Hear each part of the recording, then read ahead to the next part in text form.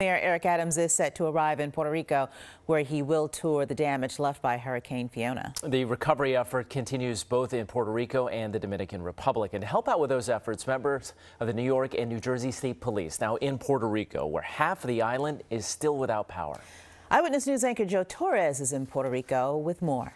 They lined up at the airport in San Juan, prepared to lend a hand wherever they're needed. 75 troopers from the New Jersey State Police, alongside 50 of their colleagues from the New York State Police, ready, willing, and able to answer the call from their law enforcement partners in Puerto Rico.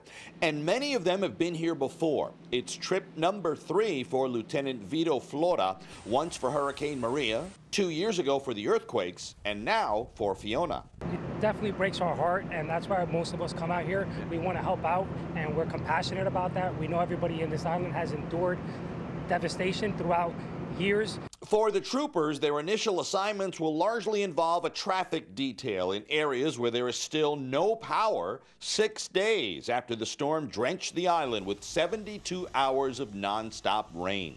They are resilient and genuinely appreciative of the work that we're doing out there, and know that us standing traffic posts for 12 hours a day in the hot sun is not easy. It's a very warm reception.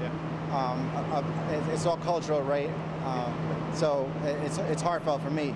But I couldn't speak any higher of Puerto Rico. I was here in 17, I'm here now, and I'll come back if I have to again. The Puerto Rican police give instructions to the New Jersey State Troopers and the New York State Troopers on where to go and what they'll be doing. They're heading to 4 major Puerto Rican cities: Ponce, Mayagüez, Arecibo, and Aguadilla. And the local police here on the island say their efforts are greatly needed and deeply appreciated.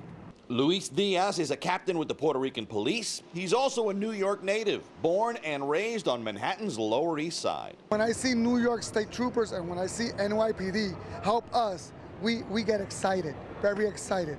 And even though New Jersey too, so they're welcome too. Personnel from the NYPD and the city's emergency management office are on the island as well. In San Juan, I'm Joe Torres, Channel 7 Eyewitness News.